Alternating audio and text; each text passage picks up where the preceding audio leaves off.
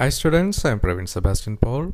In this lecture we are discussing the data flow diagram for online shopping website. So here we are discussing the level 0 and level 1 DFD.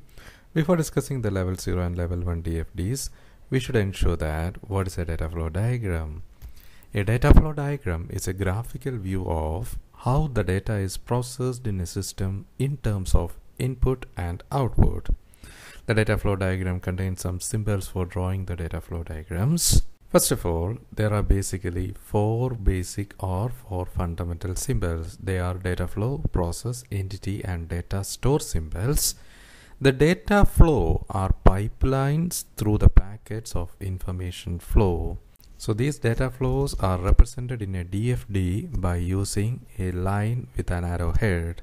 Secondly, a process or a task performed by a system is represented by a process, and in a DFD, this process is represented by the symbol ellipse. Third one is the entity. Entities are objects of the system. A source or destination data of a system is represented as entity. So these may be beginning or end users itself, and these entities are represented by using a rectangle. The fourth one is data store is a place where the data are to be stored. This may be files or databases.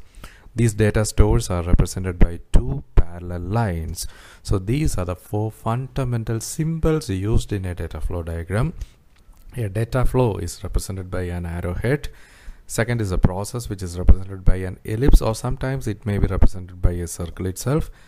Third one is the entity. These entities are represented by a rectangular box, as well as finally the data stores are represented by two parallel lines. So in this lecture we are discussing how to draw a data flow diagram for an online shopping website. So these data flow diagrams can be represented or can be leveled into different levels like 0th level, first level, second level, third level, etc. The 0th level is a minimal representation of that particular system. For example, if we are using an online shopping website, for example, if we are using the website Flipkart, so as we know, we have to log in into a page, we can select some product and we can purchase or order that product. So one of the end user entity is a user or a customer, which is at the one side, and the second side or the other side is a website or website admin. So we can simply represent this process as a data flow 0th level DFD. So this DFD has two end users or two entities, which are website admin and users, and there is a process known as online portal or online shopping. So this is the portal or this is the process available here, and there are some data flows in which a user request a login to the website, and the website responds based upon to the website admin. When a login request is applied by the user, the website admin may check the login credential and the response is given to the user. So in the 0th level data flow diagram, we can see two entities. The first one is the user entity and second one is the admin or website admin entity. Here the process is the website portals or website login portals.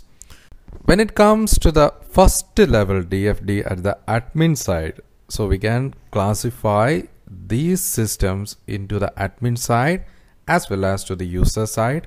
When we are considering the admin or administrative side, we can see or we can categorize or we can draw the first level DFD at the admin side. And here we can see 5 different processes. Those processes are login, manage the category, manage item, fourth one is manage order, and fifth one is manage reports.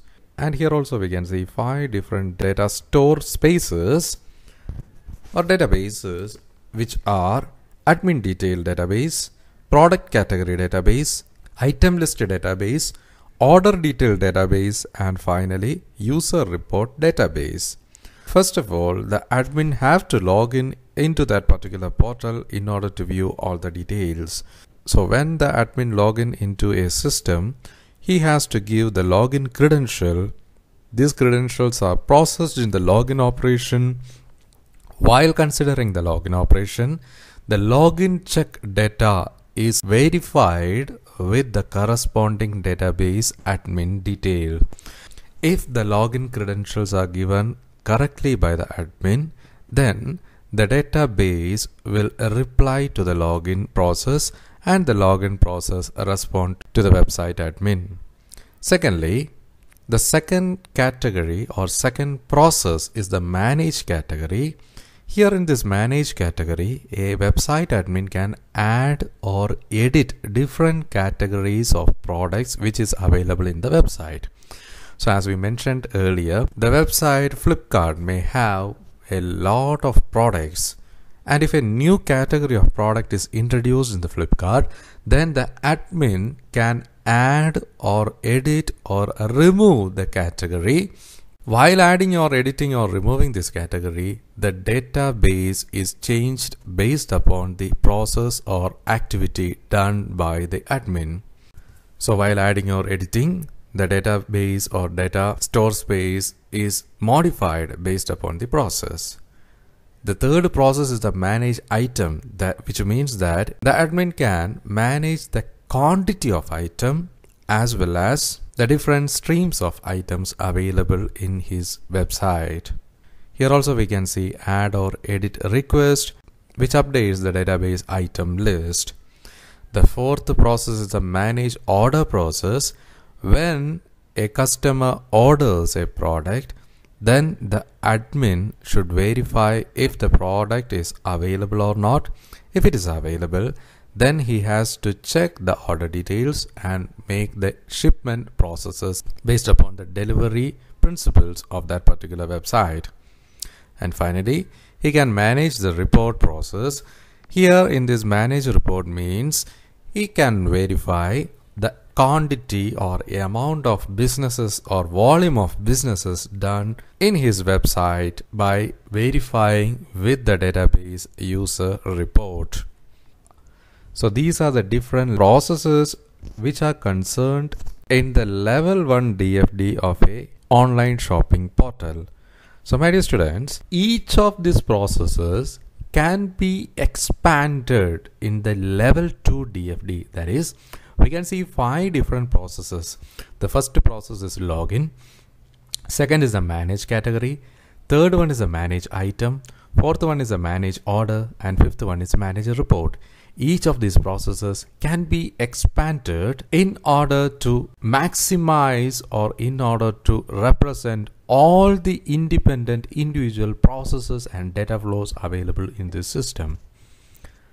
So each of these processes are expanded in the level 2 DFD, and we will discuss the level 2 DFD of the online shopping in the upcoming lecture. So my dear students, hope you had understood this topic. So dear students, kindly go through this assignment question. The assignment question is, draw the level 0 and level 1 DFD for ATM transaction. So my dear students, as we mentioned earlier, in the next lecture, we will discuss the level 2 data flow diagram for admin operation of the online shopping website. So dear students, see you soon. Until then, goodbye, thank you, and all the best.